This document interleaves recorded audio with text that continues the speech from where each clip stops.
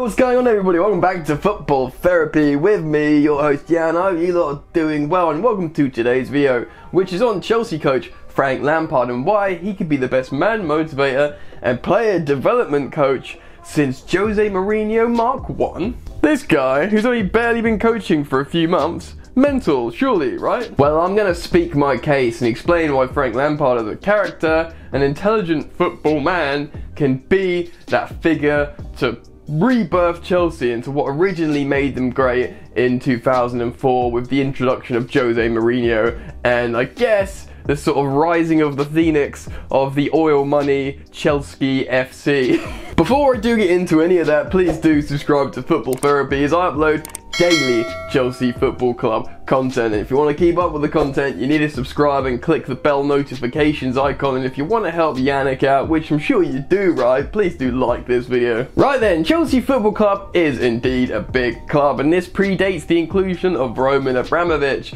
Chelsea won a league title decades before Abramovich ever arrived. They were winning FA Cups in the 70s, they had a good likeable team. In the 90s Chelsea were very good with Hullet and Vialli and all that. People forget that in the late 90s Chelsea were a top 4 team. They were in the Champions League, but it was only really until Roman Abramovich came along in 2003-04, put the money in and brought Jose Mourinho in and they became a superpower that people really took notice, as is the way in modern day media life, etc, etc. Sure, a lot of money made the difference, but also it's really important to know the mentality that was developed that sort of time. Jose Mourinho Mark 1 came onto the scene, this sharp, intelligent, cocky, good looking little Portuguese fella who had an amazing managerial pedigree already, winning the Champions League with Porto, etc. He hit the scene, but it's what he instilled in the mentality of players.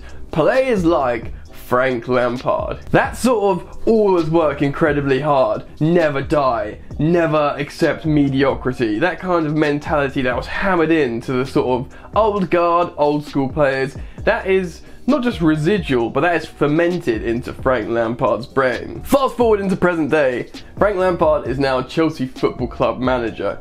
Sure, very little coaching experience underneath his belt, but there's already really positive signs showing that Frank Lampard could really have what it takes to be a good manager. Now, people were already saying that at Derby, even though the team had loads of problems and they didn't have an amazing season, they had a good season, but people in and around Derby were saying very positive things about Lampard. Now then, Super Frankie Lampard as a player fortunately was afforded the ability to soak up loads of good information from some of the world's best coaches. And obviously, you know, there's not just Jose Mourinho, there's people like, you know, like Ancelotti, amazing attacking footballer, coach rather, great man manager, all those things that Frank would have taken in.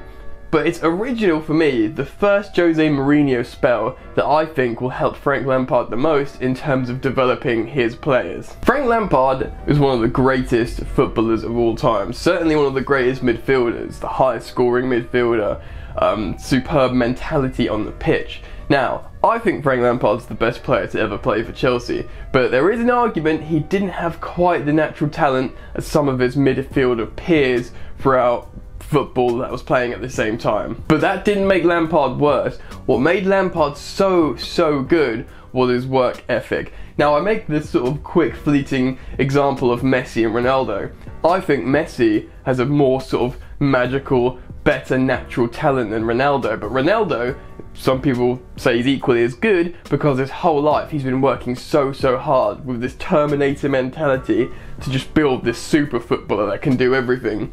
In many ways, Frank Lampard was like the midfield version of that. Work ethic got Lamps to where he is today and made him such a great player, and a lot of that he can attribute to playing under Jose Mourinho in the early days, you know, around 2004, 5, 6. Lamps believes in this ethos today more than ever, and he will hammer that into his players. And you can already tell from the Chelsea pre-season when he was making them train hard and hard.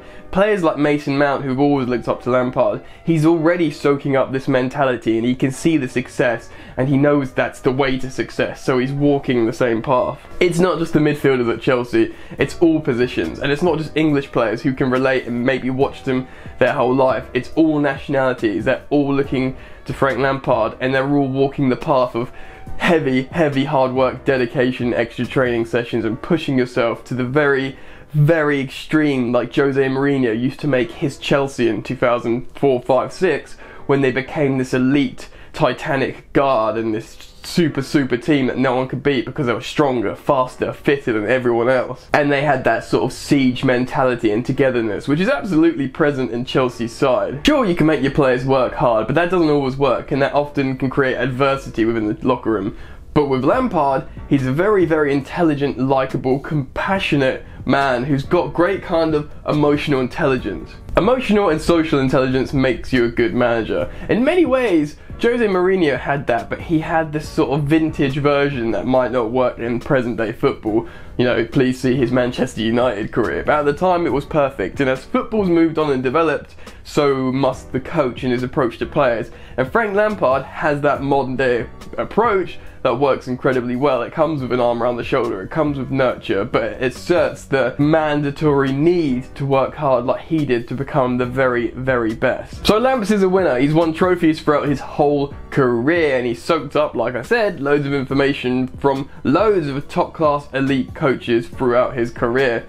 But where he is now, as a man with an incredibly high IQ and a very good social and emotional intelligence, I think he'd probably relate back most to that first spell under Jose Mourinho, which made that Chelsea team so great, the best in England. And I think with his development as a player and a man and a manager throughout the years, he'll have the perfect cocktail to make a truly great manager. Anyway, what do you think? Do you think Frank Lampard's absorbed the perfect cocktail of different managers growing up and playing throughout his footballing career? And do you think the time of Jose Mourinho, Mark 1, was going to be most prevalent in his coaching in terms of his mentality of work ethic? Because obviously it's a very different football in many ways, but as well, he's not going to be like when John Terry got injured.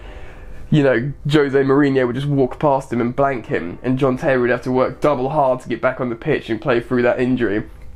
Lampard would be more compassionate than that, but I think in terms of how he gets into the players' heads and makes them work, he'll have a lot of the old Jose about him. But I want to hear your opinions. What do you think? Do you think Frank Lampard would have benefited most from Jose, more of Ancelotti? Do you think he'll have the edge over his fellow peers in management because of his experiences as a player, soaking up all this wonderful information from the world's best? Do you think Frank Lampard can make Chelsea great again? Get down in the comments and let me know your thoughts and opinions. Remember to like the video if you've enjoyed the content. Remember to subscribe if you are new, and you can follow me on social media at Football Yannick on both Twitter and Instagram at Football Yannick. You lot enjoy the football, and I will see you later. You ain't so tough with that bad boy tuck. I'ma get it how I'm living, I'ma walk the walk. Outline my lines, I rap through thought. Body bag the verse, outlined in chalk.